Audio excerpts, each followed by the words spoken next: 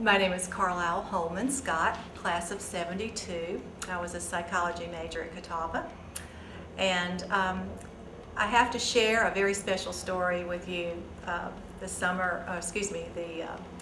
Thanksgiving of 1969, there were 3 other girls and I who were taking advantage of our Thanksgiving vacation to travel up north on Highway 81.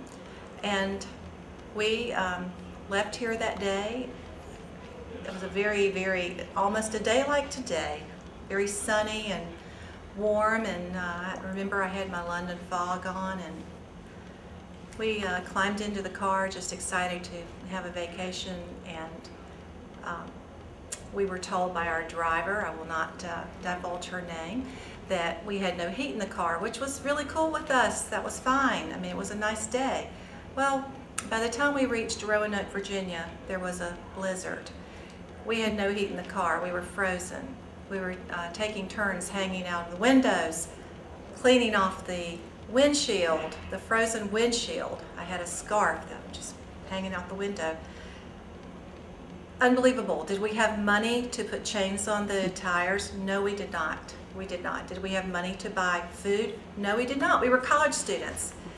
Well, we did manage to, I guess Diane must have had a credit card, but we waited for hours for chains, and we threw our money in the pile and each had a cup of hot cocoa. And then we climbed back in the car on our way. By the time we did reach Chambersburg, all of the exits were snowed in. It was an incredible blizzard. We could not see to drive. And the next thing we knew, we were hit by another automobile from behind, which spun us around in the highway.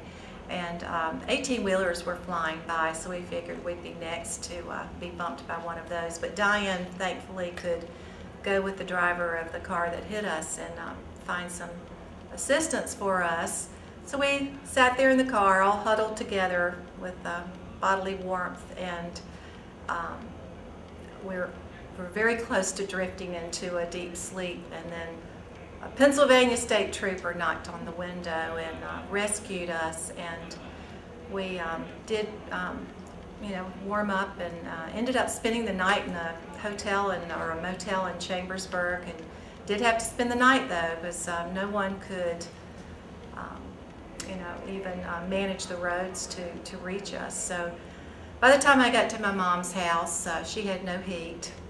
She had no heat. We had no way to cook our Thanksgiving meal, and but we went to a neighbor who did have it.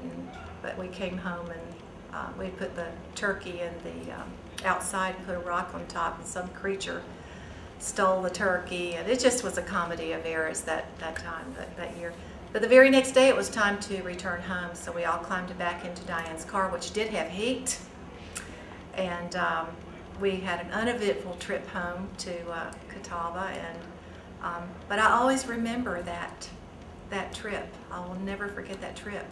And I have to tell you that blizzard of 1969, I remember clearly that people who were strangers were spending the night with each other in motels, and it was I've never known a blizzard quite like that ever since, at least through my experience. So thank you for letting me share that little story with you.